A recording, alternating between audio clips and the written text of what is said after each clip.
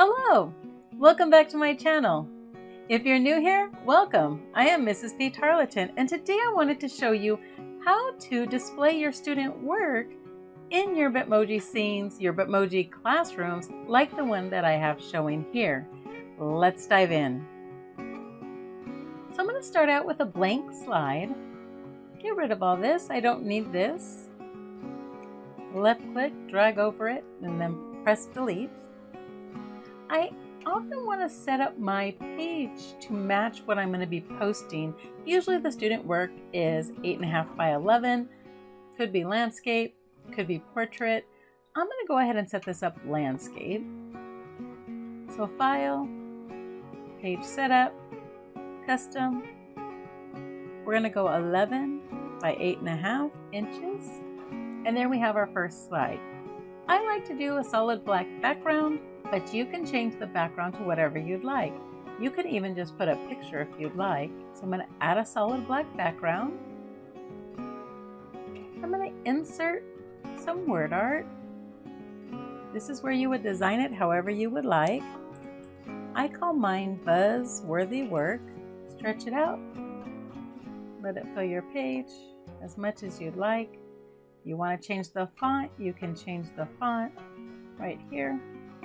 I usually like this one. And then add some decorative elements around it. I also like to change the font to yellow. So I'm going to go to my fill bucket, change it to this nice bright yellow. Add your Bitmoji extension if you don't already have it. And then I'm going to find the bees. So here's one that I like.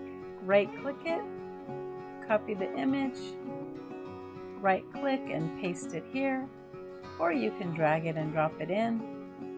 To get the little bees, I use this one here. You can also use this one if you would rather.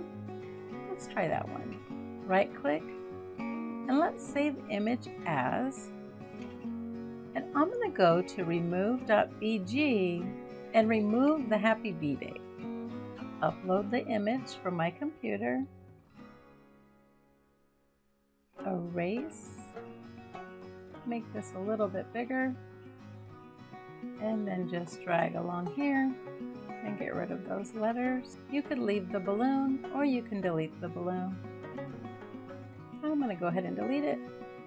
You just want to come in here as close as you possibly can. There we go.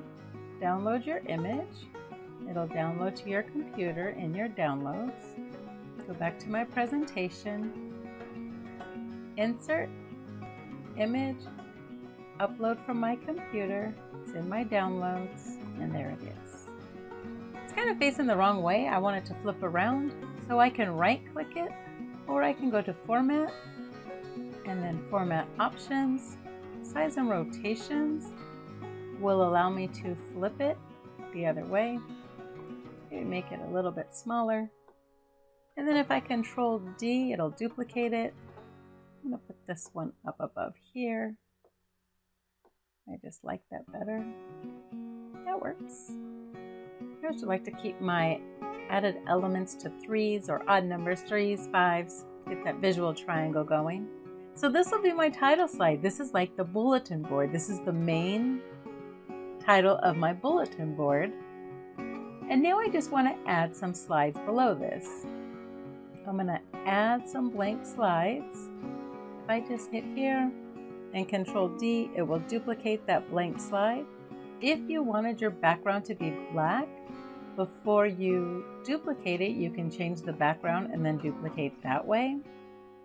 Or if you go here, click on your blank slide, click on background, change the color, and then you can add it to your theme. That will change all of the backgrounds to black, and then done.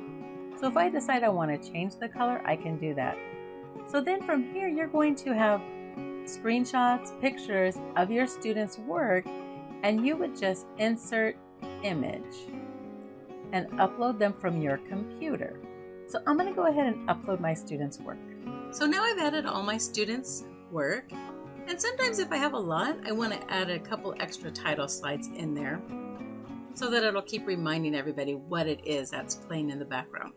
So we're going to go to Add-ons. We're looking for Creator Studio. If you don't have it, go to Get Add-ons. It's totally free.